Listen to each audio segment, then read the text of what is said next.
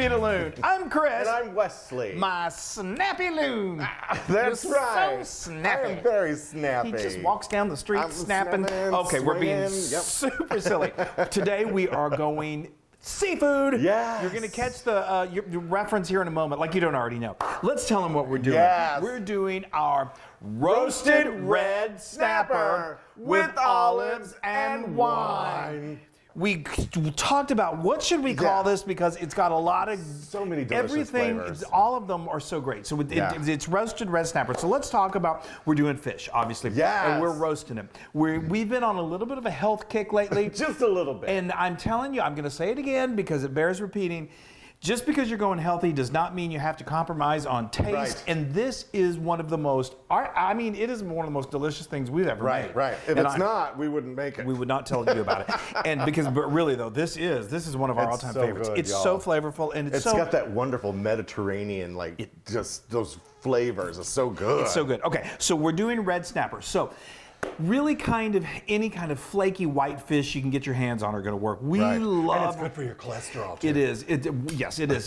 So red snapper is super delicious. It's got this buttery, delicious flavor. It's so good, like a nutty sweetness. I think so. Yeah. So the reason it's called red snapper is because it's kind of got this. The skin is like a red hue, and it's kind of red. When it cooks up, it's a pretty fish. It isn't red at all. Right. And now it's not. Well, it's easy to find. If you live here in the States and you have access to a Whole Foods, I always get them at Whole Foods. Right. Or any fishmonger. Yeah. Other substitutes you can do though, and let me just go ahead and say this also. It's not one of the, when you're looking at the scale of cost from something like, say, a cod, it's going to be a little more expensive than that, but when you taste it, you sort of understand why. But other delicious, delicious substitutions would be cod.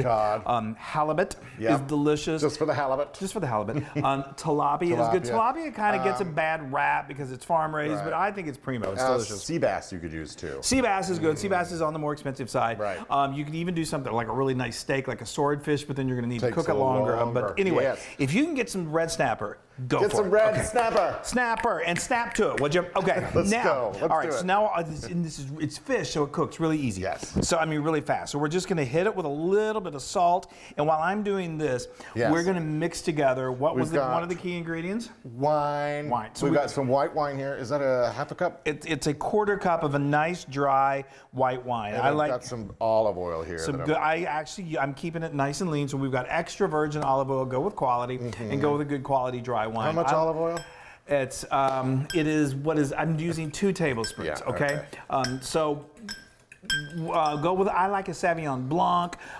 You could use a Pinot Grigio, but just go with a nice dry one. Okay, and you just mix that up like he's doing right there. Okay, this is so easy. My job is so hard. I know, but you do it so well. Okay, so now all we're going to do is we're just going to pour this right over the fish. I mean, wow. It really takes a lot of technique to do this. I'm telling you. I hope you were watching that because it's tough. Oh, okay. I love these types of dishes. I know. And just put that garlic right on top of that. This is some fresh chopped garlic right on top. Yeah. Do you save half of it though? No. Yes. Would you just let me do my thing? So we're gonna. This is probably 2 cloves. This is 2 cloves of garlic, and then we're gonna come back with another. We're gonna make a finishing. We're gonna do a finishing sauce where we add a little more garlic and a little more what I've got right here, which is fresh basil. That's why the Loon was making sure I wasn't. I didn't want you to use all your ingredients. I wasn't. Believe me, I'm ahead of you there. Okay, so now this is some fresh basil. Yeah. Okay. Then. This is about the olives. We love I love you. Okay, it's been a long day and we're having too much fun. Okay, so go and find. Of course, if you don't want to do pitted, you don't have to. I just would rather not break a tooth when I'm eating my fish. Anyway, definitely. Well, just let people know. Mediterranean sauce. So we've got Kalamata, and then some. What are those? Castelvetrano. I always say it wrong, and people are Castelvetrano. Yes, Castelvetrano. Yes, they're Italian green olives that are so loaded with flavor. Now look at that! Isn't that already beautiful? Gorgeous. And we haven't even cooked it yet. So now you want this basically by covering it with foil. It's going to just sort of steam inside this dish. Wonderful. Oh, and I should also say, these are like 2 6 or 7 ounce fillets.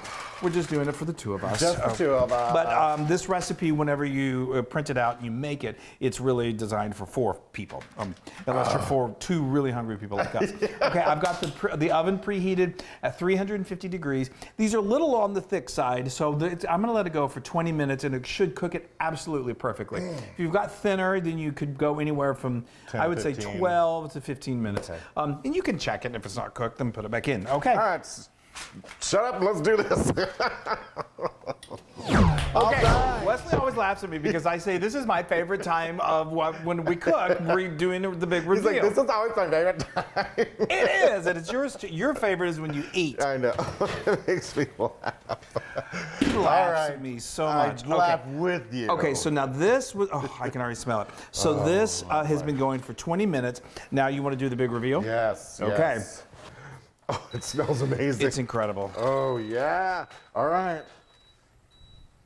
Oh, those are perfect. Beautiful. Look at beautiful. that. Isn't that just gorgeous? Gorgeous. Oh, that's great. Okay, so now, actually, I'm gonna turn this off. So now, let's just do a quick sauce, okay? Yep. So what we're going to do is we need to remove the, we're just gonna take these fillets out of this dish because we are going to use the sauce. I'm gonna cook that sauce down just a hair. Yeah. And, okay, beautiful.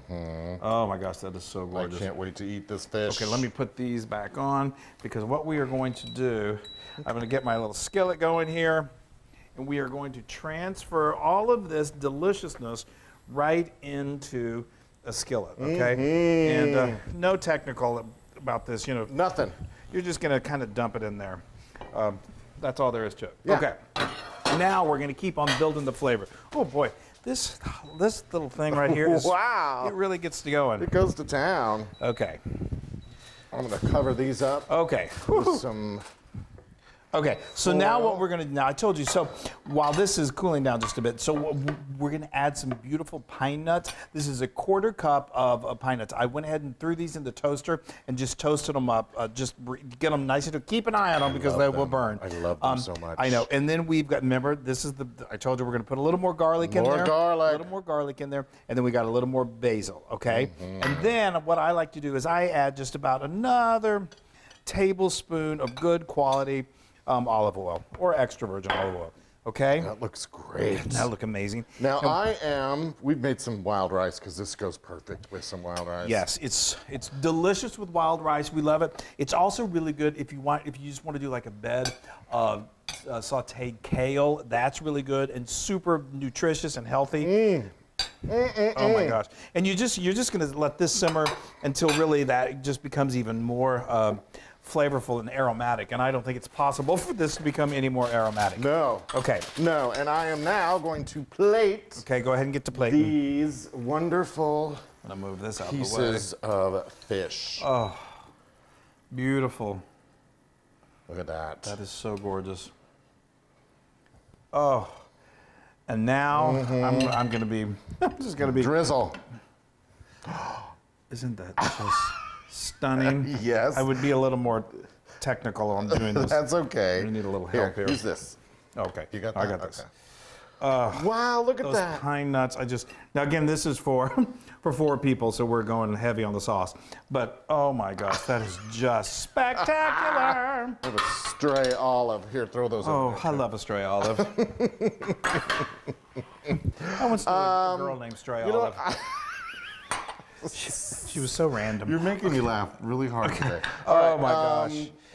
This Take is a look, crazy. people. Take a look at that. Now this is so healthy. It's so good for you, and I am telling you, when you take that first bite, it's literally you're gonna be like, what dining room? I mean, I'm in a fancy restaurant. All right, I'm gonna take a first bite. Oh, and did we say that it's okay? I'm sorry, go ahead. This is perfectly good to, I don't think I said this. Leave the skin on. Did I say that? It cooks, Yeah. it's not like chewy, it's perfectly delicious. Yes. Oh, that's so flaky. Plus, the skin is healthy for you. It's good, it's loaded with nutrients. Okay, I'm just gonna that's go in. I got a wonderful. little olive. Oh my gosh.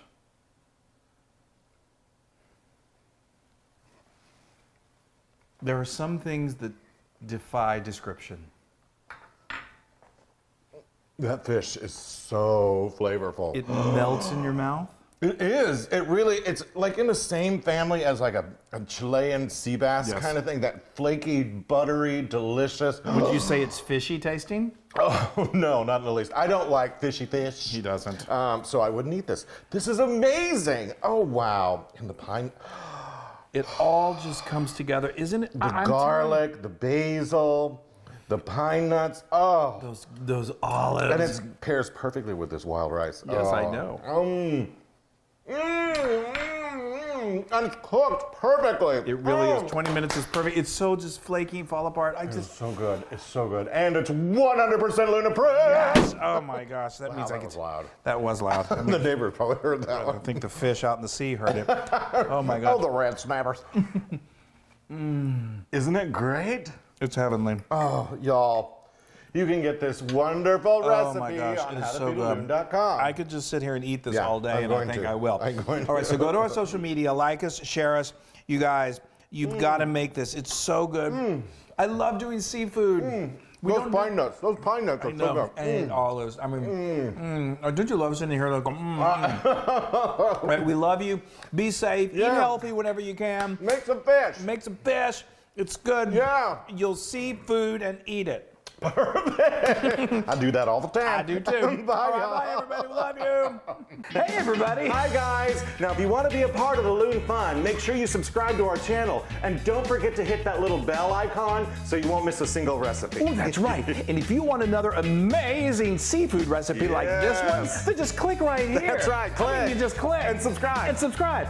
Click subscribe.